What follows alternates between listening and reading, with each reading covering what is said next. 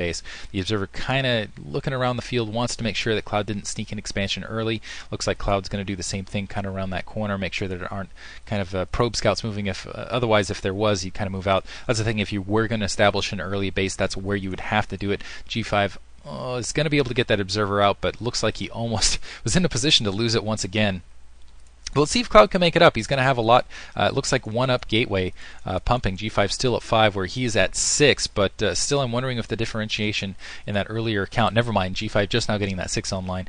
And I think again, having just that earlier gateway with more time, it's just going to have the additional Dragoon count to work out. But interestingly enough, Cloud has a. Looks like he's moving out to go establish an expansion here at the 9 o'clock position rather than the 3 o'clock position. I'm sorry, the 3 o'clock rather than the 9 o'clock.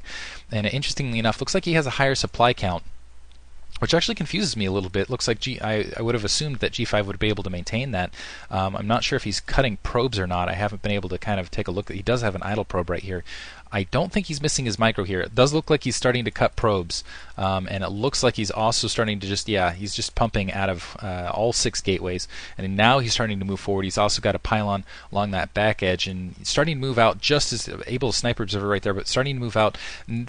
Even these 4 Dragoons out of this fight could be bad for Cloud. Cloud needs to hold this. This is exactly where he needs to defense. He's going to end up losing these 4 Dragoons, which he needed in this battle, and it's going to be, he's running headlong into a segregated fight. Let's see if G5 can move around. Don't think these High Templar have Psystorm upgraded yet, so they're not really going to be useful in this fight. That's another bad thing for Cloud. So G5 looks like he's going to be easily going to be able to take this match. Yeah, the High Templar just sitting there almost completely ineffective, and G5 completely steamrolling this army, and now he has established map control. It looks like he's going to be sitting pretty, going to be able to establish his 3rd base. Cloud's going to have to cancel that Nexus in the corner, just needs to dedicate some Zealots over there. And now basically good Psystorm though, basically what Cloud needs to do at this stage is load up some shuttles, pray that he can get some good, actually never mind, he's going to just end up getting completely rolled. G5, all those High Templar and all that gas and all that supply right there without the storm, completely obliterating Cloud right now. Cloud didn't have enough kind of backup troops to fight this off. He's going to end up losing his natural secondary, let alone